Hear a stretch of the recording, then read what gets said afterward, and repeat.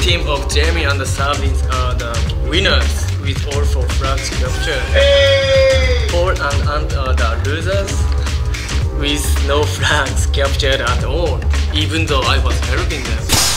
Here's Kaboom, and I love it. I think it's Kaboom. Yeah, it's basically this game. So the whole point is you're playing against other people. You're playing with other people against other people.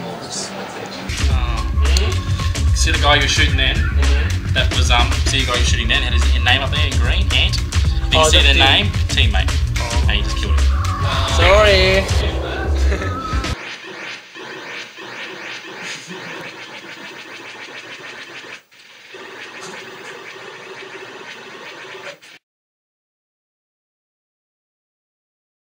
Player games because it's so hard to create that human-like responses with AI, and it's just much easier to play against real people. Well, things like this are usually a 12-hour stint, but at my mate's place it's usually a case of going there on Friday and going home on Sunday. That's a 3 day. And then there's long weekends. Hey! Did you see me come in?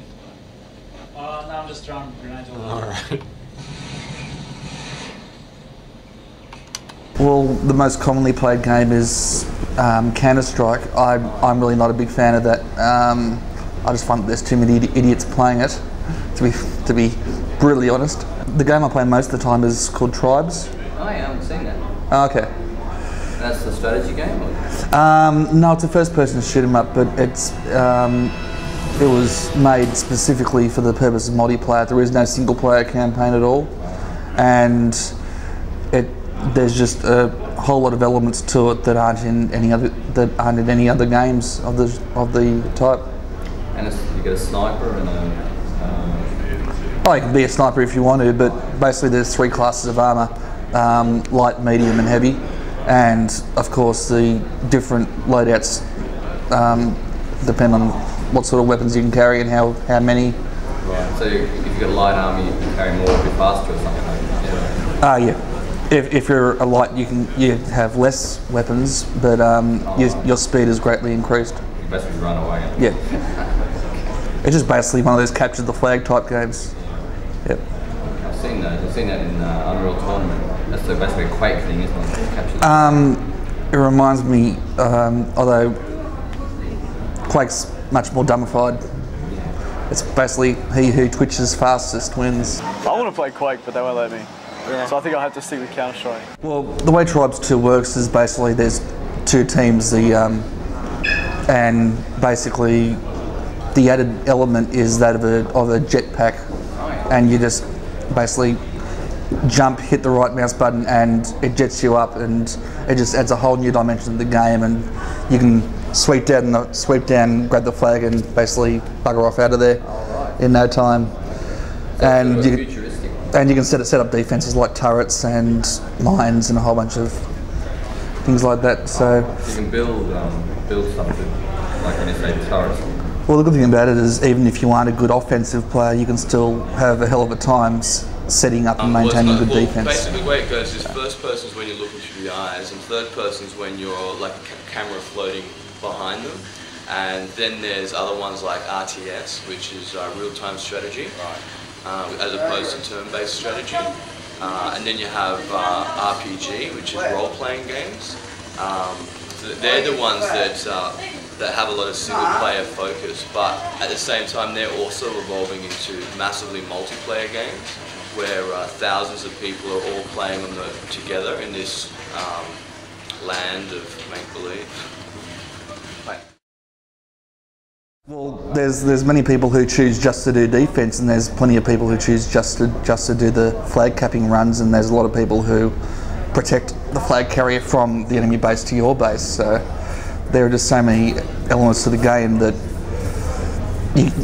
you can basically be an average all-rounder or be an expert at one area of it. Like a specialist. So, yeah, a specialist. That's exactly it. Just choose yeah, things. Yeah. Just do different things every time. Cool. So it's like, they talk about the number of hours you might get out of the game, like you might get 20 hours or something. Oh, a lot of people I know are getting 20 hours a day out of it for a couple of weeks now. So like these guys, well, maybe not that much, but yeah, pretty much all their spare time they're just sitting down playing it. Well, that's another good thing about tribes. They use voice blinds. Oh right. Yeah. You get a headphone set. Oh right. Cool. No. It's voice blinds that are based on the keyboard. Like, for example, you hit V and then two other keys. That basically says a command, or V and 2 different other keys. It's a different command. Yeah. Don't know about other people, but myself, just get sick of staring at the computer screen and just need to get out and do something.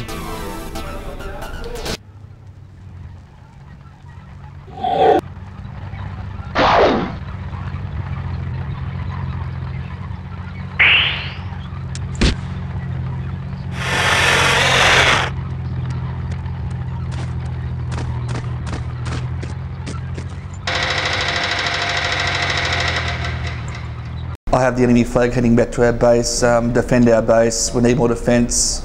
I need an APC, pick up an APC as an aircraft, which basically can be piloted by a member of your team and picks you up and moves you around. Yeah. So all the communication is done via voice lines. There's very little that you need to type in the text unless you actually just want to chat. Sure. So we're kicking ass, keep doing so, or we're in a bit of shit, so bail us out, sort of thing. Oh, it was definitely ahead of its time, but even to this day, there's still a hell of a lot of people playing it, and you can always find a server with a bunch of guys on there to have a game with. So it's definitely got a longevity about it. Well, a lot of the people that I know who are into computers don't buy computers from a shop per se. They just get the parts together and build their machine. If they need to upgrade them, they upgrade the parts rather than buying a whole new rig.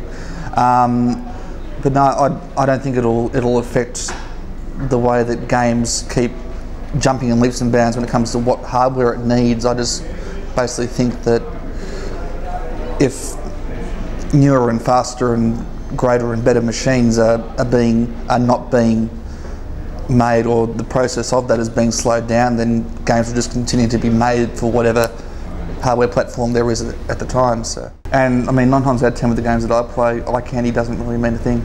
Sure. I mean, if the game's fun, I'll play it. Serious dedication. People with a lot of time on their hands. Yeah. Yeah. For a little while at least. We'll be playing Counter-Strike. Yeah. It's a most popular one.